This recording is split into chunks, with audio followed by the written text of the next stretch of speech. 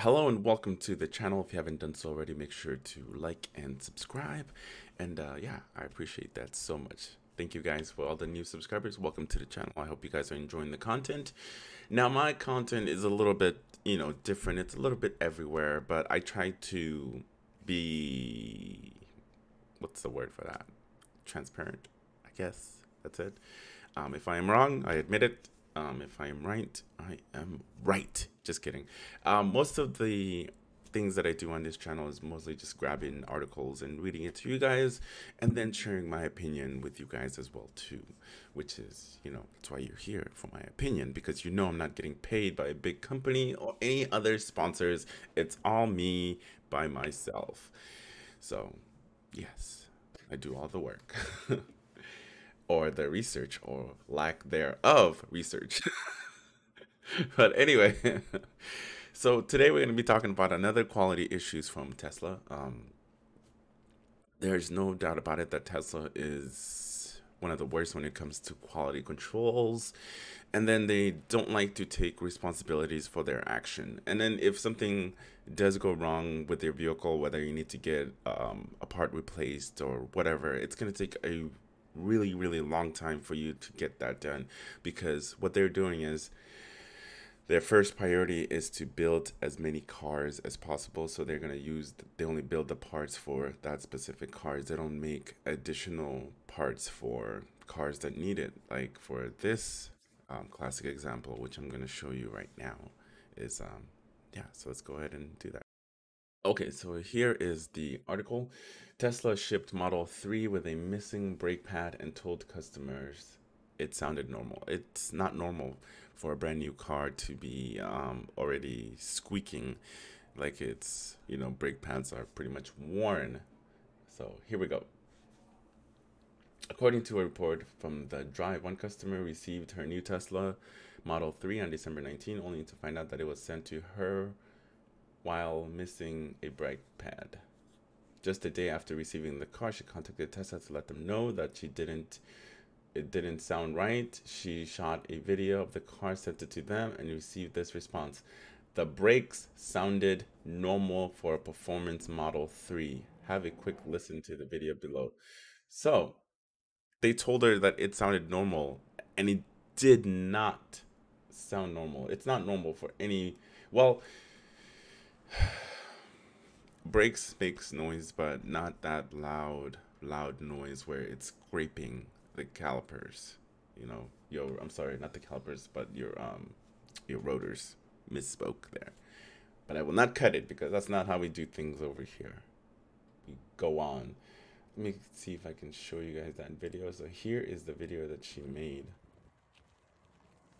And I hope my sound is up.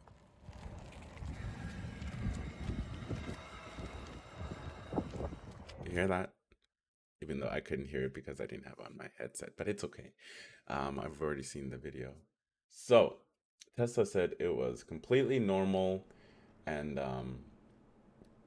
it's not normal. It's not normal. So if you hear anything coming out of your brake pads or every time you push the brake, you should definitely get it checked out to independent shop or independent Tesla shop. So anyway, called she picked up a brand new Tesla's reported noise. First available service appointment was 3 weeks out. Asked to submit a video of the problem, which she did. And response from Tesla was the noise was normal. Obviously, nothing is normal. A rock or pedal stuck between the rotors, which is, it happens. But you always want to make sure to double check that, even if it is just a rock or pebble or something that's stuck in between the calipers, or, yeah. So I drove the car to an independent shop to have a wheel inspected. Hello, we have received your video. Had a few technicians take a listen and believe the brake sounded normal. Nope.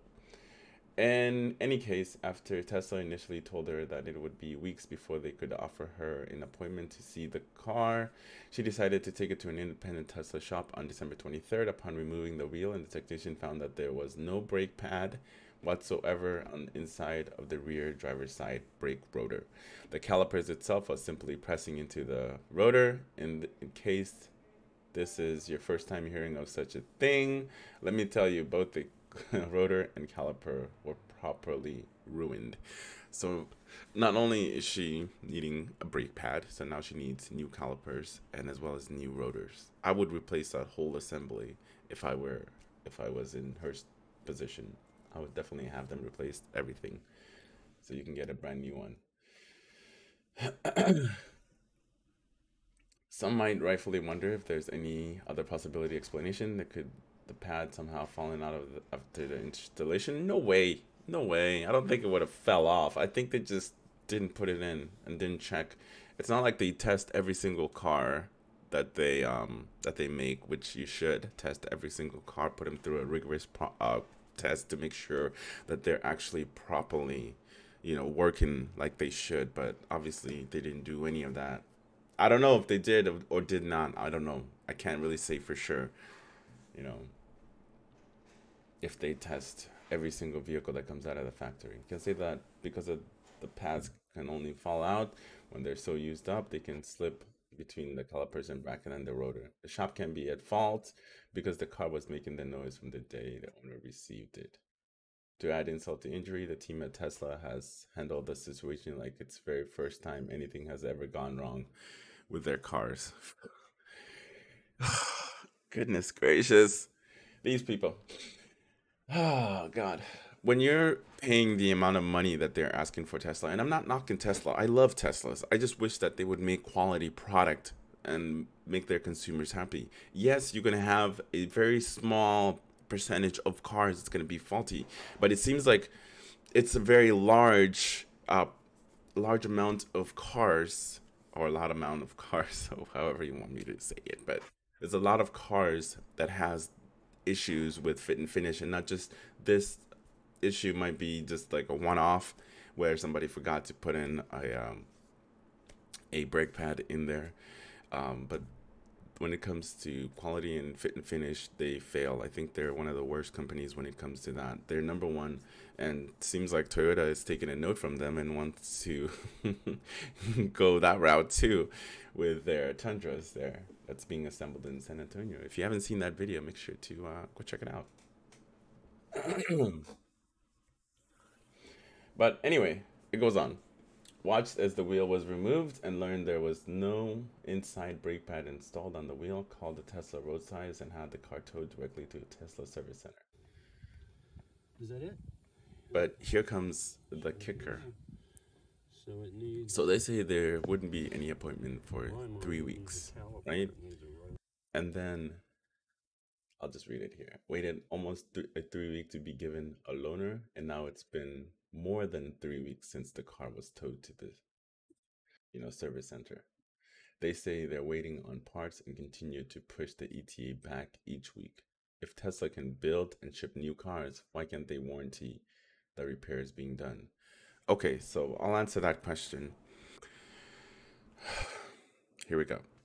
They are warranting the repair, but the problem is their main priority right now is to make as many cars as possible, because they're not really making any money when it comes to servicing your vehicle or when it's needed for repairs.